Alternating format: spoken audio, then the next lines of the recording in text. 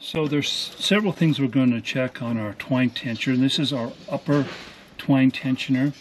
You're going to want to take this, lift it up, and you want to make sure you can spin this with your finger.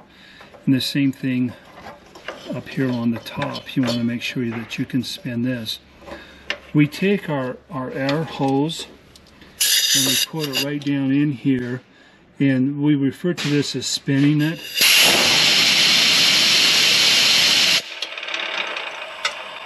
And we do that on both sides to try and blow out all the hay dust that gets built up in here.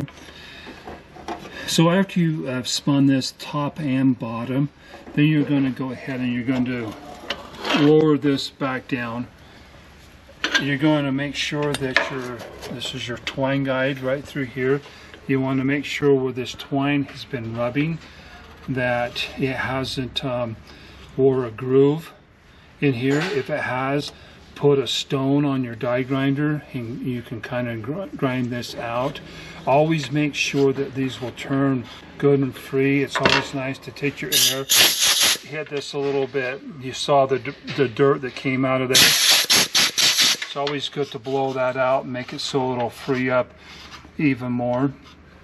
You're going to want to check inside of here and on your tensioner rollers that over a period of time they're going to get grooved out quite a bit. You're going to want to go ahead and replace those.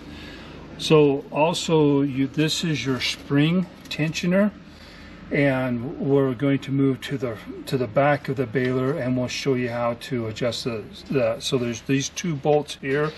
When we tighten or loosen these, we're going to do them equal proportions. So if we turn this one a half a turn, we're going to turn this one a half a turn.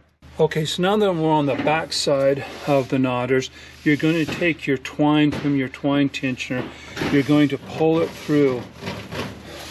You're going to take a loop,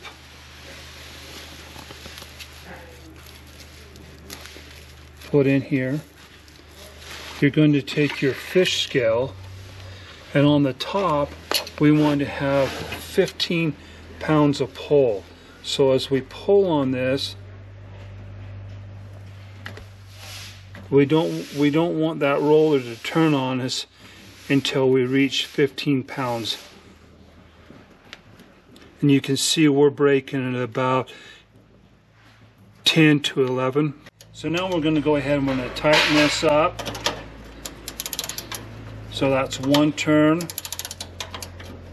turn and a half, 2 turns. Now we'll go over here and we'll do the exact same thing.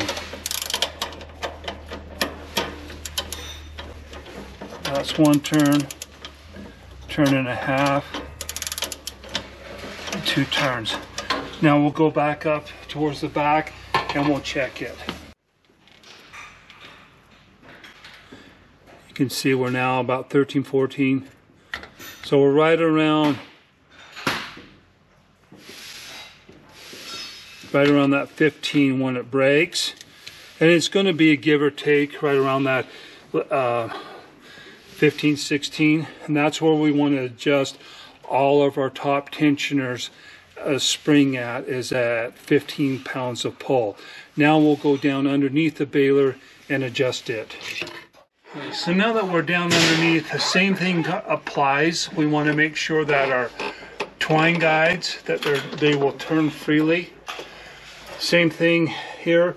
We're going to take and pry this piece back, take our air hose or air gun right in here. We'll spin these tensioner gears, make sure that they're freed up. Down here on the bottom, we have a problem with the twine slipping off to the side. It's really important if you're having knot or misties that to crawl underneath here and just not do a fleeting glance, but to really look, and because it likes to go right off to this side right here, and it can give us some serious problems in our knot or misties. So now we're going to adjust our bottom tensioner. Same thing, we're going to put a loop on our twine.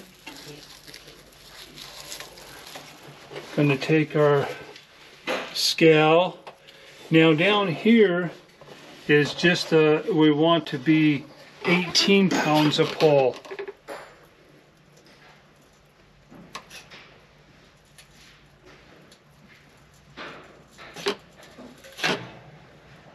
So you can see we're right about at about 17.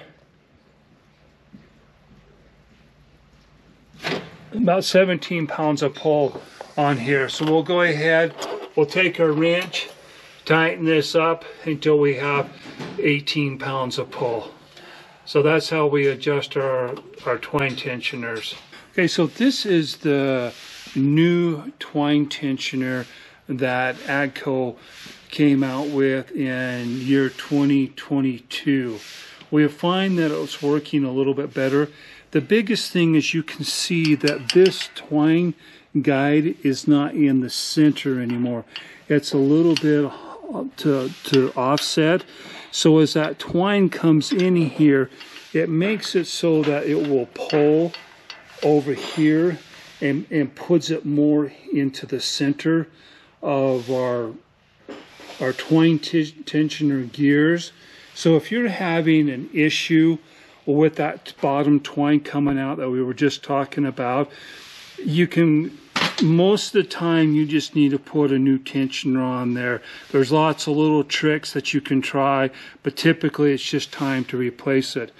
One thing to remember too, that this fits the left hand side and the right hand side. So knotters 1, 2, and 3 and 4, 5, and 6, depending upon where this sets, is where you're going to want this twine guide. So if the twine is coming over here from the left hand side, it's going to come over here.